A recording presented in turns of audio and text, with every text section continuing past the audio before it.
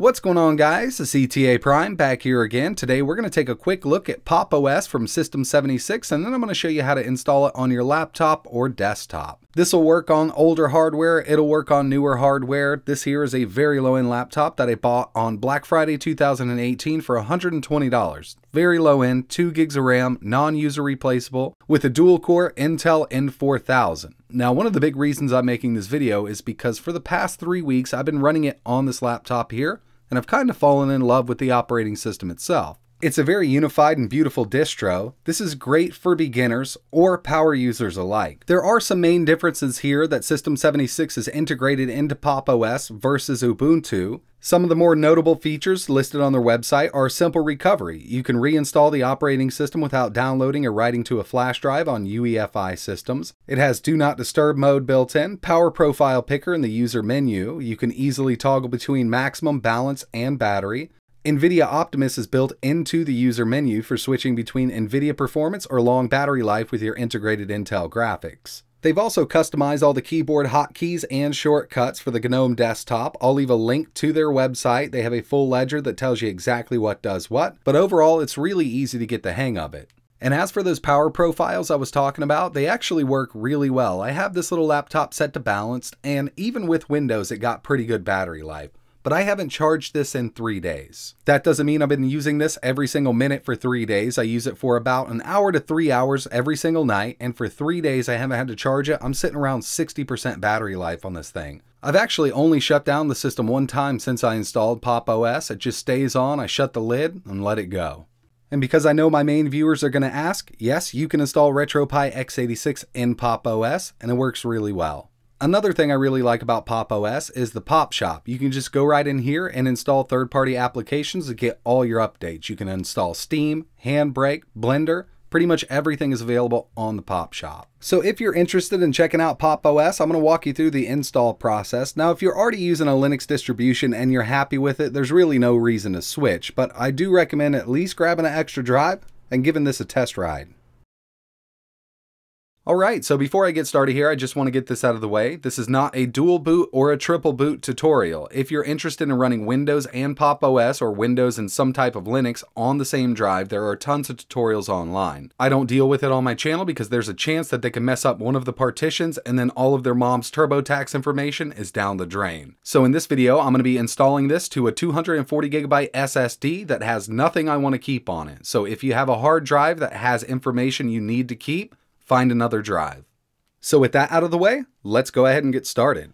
So I already have my USB drive inserted into my PC. This is a simple 8GB USB 2.0 drive. If you don't have one, I'll leave links to Amazon where you can pick one up. We're going to need to flash Pop! OS to this USB drive and then bring it over to our other PC and install it from the drive. We're going to need to download 2 things to do this. First up, we need to download Pop! OS. All links will be in the description. We're going to scroll down a little bit. Now there's 2 downloads here. We can download the long-term support, or we can download 18.10. From within each one of these downloads, there's 2 versions, the Intel and AMD and the NVIDIA. If you have an NVIDIA GPU, I recommend grabbing the NVIDIA version. It has all of the drivers pre-installed, so you don't have to install anything later on down the road. If you're running on Intel integrated graphics or AMD, we're going to download this one, and this is what I'm going to go with today.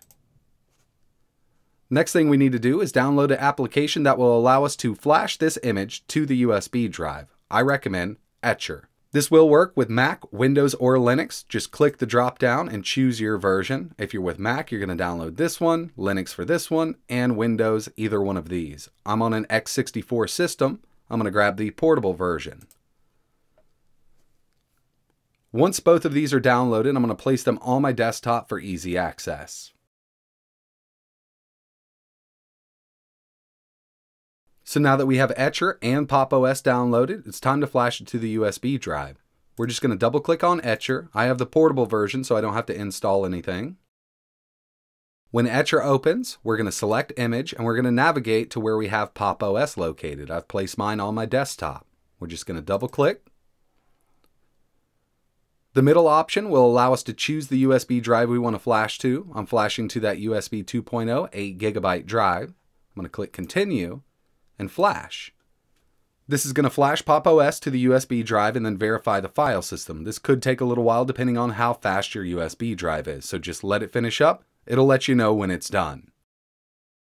The USB drive is now finished flashing. All we need to do now is remove the drive from this PC and move over to the PC we want to install Pop! OS on. We're going to have to boot from that USB drive, and in order to do this, we're going to have to enter the boot menu when the computer's starting up. Most manufacturers use different hotkeys to enter the boot menu. For instance, all the Dells I own, when I turn the computer on, if I press F12 rapidly on my PC when it's booting up, it'll go to the boot menu and I can select this USB drive. On my Lenovo laptop, it's F8, so your PC may be different. The best way to find out is just do a quick Google search. How do I enter my boot menu, followed by the manufacturer of your PC. Alright, so I'm going to be installing this on a Bean Canyon i7 NUC. I'm just going to plug in my USB drive. I also have my keyboard and mouse plugged in. While the computer's booting up, if I press F10, it'll bring me into the boot menu. From the boot menu, you have to select your USB drive to boot from. This is just a simple Lexar 2.0 8GB drive. It's listed right here. Yours may say something different, like if it's a SanDisk, it'll be listed as a SanDisk USB. I'm just going to go ahead and select the Lexar drive. It happens to show two partitions, but I'm going to select the first one, and it'll start booting from the USB. Pop! OS does have a little countdown timer, but if you want to get into it quicker, just press Enter. Now I'm going to move my camera a little closer to the screen so this is easier to see. It's going to boot into Pop! OS. It's going to walk you through the setup process. Just read what's on screen. It's very self-explanatory. I'm just going to choose English here for everything. So before we install this, we are able to try it. We can run it from the USB drive so we don't have to install to any disk. The first option is Try. Second one is Fresh Install. And then we have a Custom Install. I do recommend trying it before you install it. This will run all from the USB drive. It's not going to write anything to any disks. So for if some reason you don't like it, you don't have to install it. Now I'm going to go with the Fresh Install, the second option. This is going to completely wipe my SSD or hard drive, whatever you're using. It's going to totally erase that drive.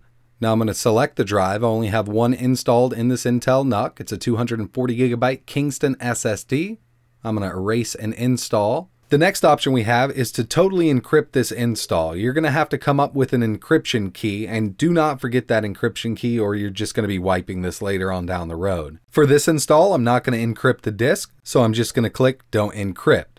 Now the operating system is installing to our SSD or hard drive, whatever you're using. Give this some time to finish up. It'll let you know when it's done. It really depends on how fast your hard drive is. Once it's finished, we can click Restart Device and remove the USB drive. We now have Pop! OS installed to our internal drive. So Pop! OS is now installed. We just need to do the initial setup. It's very easy to do. It's going to walk you through it. We'll just click Next. Set up your keyboard layout. I'm going to choose English. Wi-Fi, you can connect from here. I'm just going to go ahead and connect to my Wi-Fi. We have Wi-Fi set up. Now it's going to ask you if you want to enable location services. I always turn this off on any PC I'm on. You could leave it on if you want to. Time zone, I'm going to go with New York. You can connect to your online accounts here, or you can do this later on. I'm just going to skip this section. Now we need to set up a name and a username. Password. And we're now ready to start using Pop! OS. This operating system is very simple to use and get used to using. Up in the top left-hand corner, we have our power icon. We can connect to our Wi-Fi. We can turn Bluetooth on and off. We can check our account here, log out, or account settings. We also have system settings here. This will just give you the details on your PC. I got 8 gigs of RAM, that Core i7-8559U, and the built-in Intel HD graphics. As for using the built-in applications, we can head over to Activities in the top left-hand corner, and we can show applications here. So pre-installed, we have the full Libre suite, everything you need here, Firefox, Files, Contacts, Settings, Weather, and the Pop Shop. The Pop Shop is great. You can just go through here and find an application you'd like. We can go to Graphics, find something in here, like Blender, or we can search for it up top. I'm going to go ahead and install Blender. have to put in your password. Now Blender's downloading and installing. We also have updates from this section. Installed. We can update all or choose what we want to update individually. I usually do update all. This is going to update the operating system for us also. Our browser is also located in Activities. So we could go to YouTube. And pretty much everything you need in an operating system is built in. We have the terminal here, Pop Shop, Files, Firefox, and all the applications. Go back to the Pop Shop. Let's install Steam.